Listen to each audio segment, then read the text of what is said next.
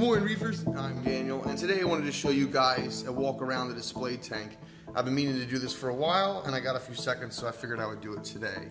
All the rock work in here is live rock, and it has been shaped and molded and chiseled to the perfection the way I, wanted. So this is aquascape design. This isn't just something that was thrown together.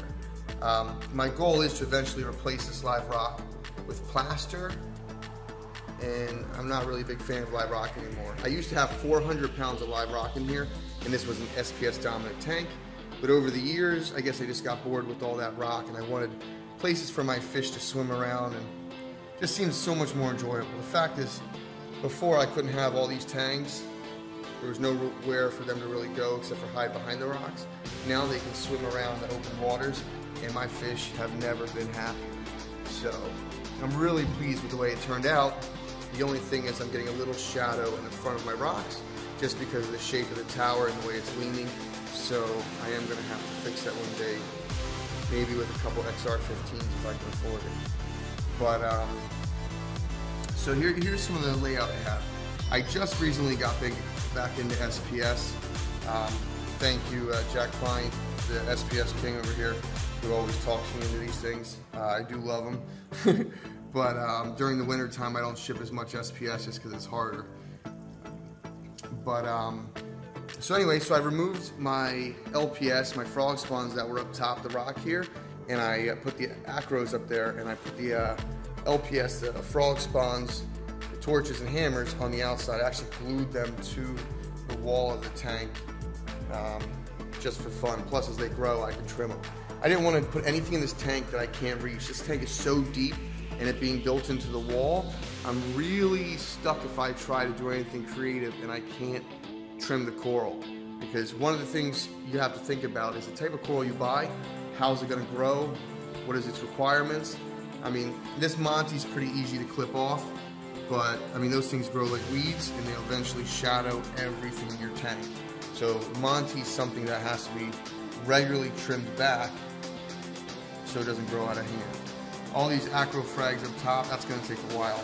They're slow growers compared to the Monty. So anything I put in here, like I said, it's all planned. I want to keep my sand bed as clean as possible, except for those expensive gems. But yeah, so let's show you some more of the rocks. This beauty I love, the fact that we punched a hole through it so the fish can always swim through. It's light on top, but the lower light corals can grow on the bottom without a problem. You can see some more frog spawn and euphyllias over on the wall over here. There's a nice super green highlighter, yellow Monty cap. There's a couple other Monties that I put around there just so they can fill in. I do love the Monty caps on the overflows. You can see that one there. You can see that Mystic Monty there. Every once in a while I'll be cleaning and just accidentally knock off a huge chunk. But yeah, it happens. So, but yeah, this tank is designed for water flow, for the happiness of the corals, for the fish. Anything I put in here is kind of designed to be safe for the future. Like all these acans can grow around each other on this rock. The mushrooms will stay near the mushrooms. The acros are going to be above with the other acros. I'm trying to like keep everything to the point where when it does grow in the future, it's not going to be damaging at all to the other corals. So, there's my chevron. He's picking at something. Let's see if we can see in here. Yep, if you look really close, there's a purple reef lobster hidden underneath there. So, let's walk around back in a second and I'll show you guys the back view. But, yeah, just check it out. There's a couple balance mushrooms right there.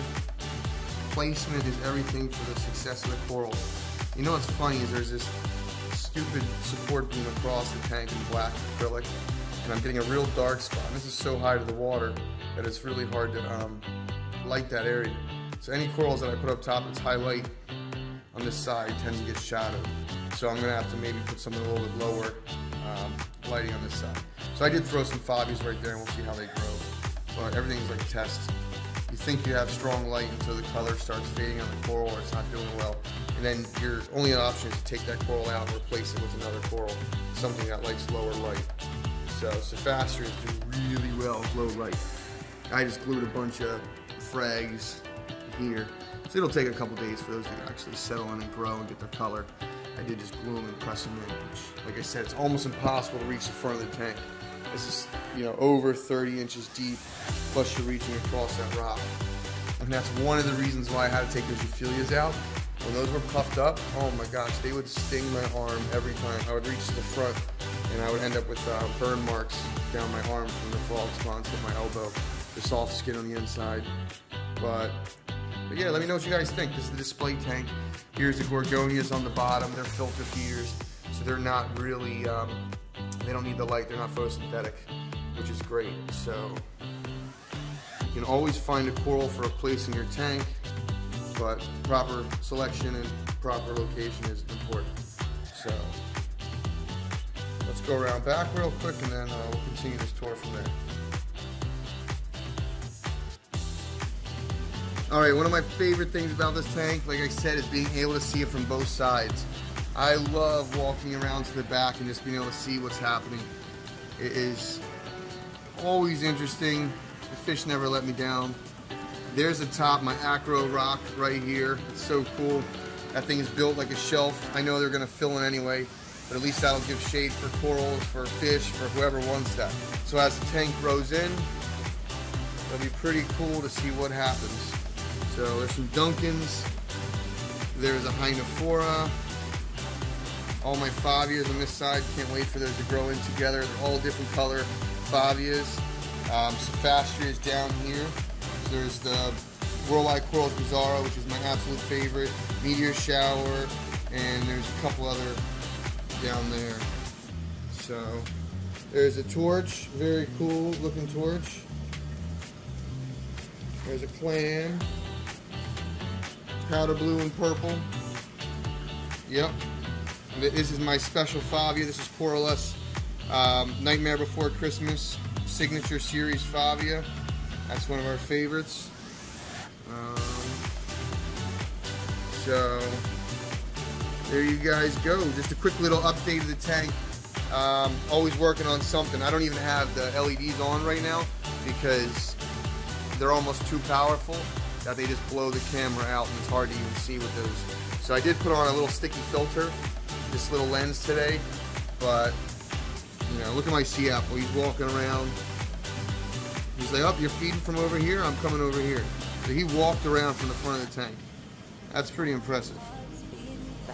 And then like my Crown Royal leather, always love that thing. And this chalice, I have to move it. It's not getting enough light down here. That thing was red and yellow, unbelievably flamethrower chalice. But this bad lighting down here, of course now my toadstool is growing and it's shadowing it, so that's a bad location for that. That's gonna have to be moved now. Not to mention this Lobo could probably sting it if it gets too close. So I'm gonna find a new place for that. And also, let's see if I can show you guys real quick this, see what happens to this filter.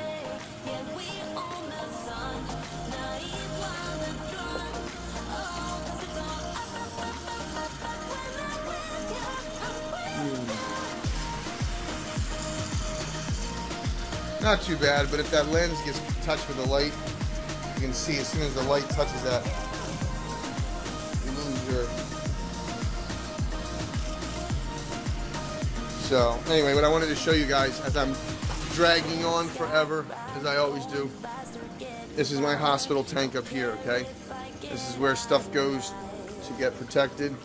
There's some awesome chalices up here, but if you look in the center, I don't want to get my camera wet because this is not a waterproof one, but there's a rainbow down there. That chalice, I've been nursing it back to health. It was completely dead. The color on it was terrible. So, anyway, you can see it down there. That thing is a gem. Rainbow chalice, stunning. I nursed it back from an actual white piece. That thing was so dead, I didn't think it was going to survive. It was completely bleached out. So, another tip, guys, don't throw out your corals as long as it's alive and there's some tissue. It can come back to life. You just don't want something that's decaying in your tank. So if it's just washed out, there's a lot of chance that it can come back to life.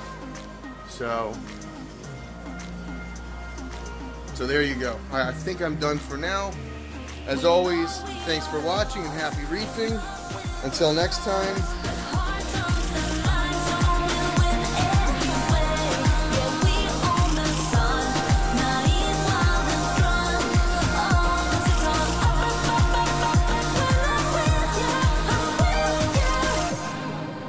If you liked the video, give it a thumbs up and share with a friend, and thank you for being part of the Coralust community.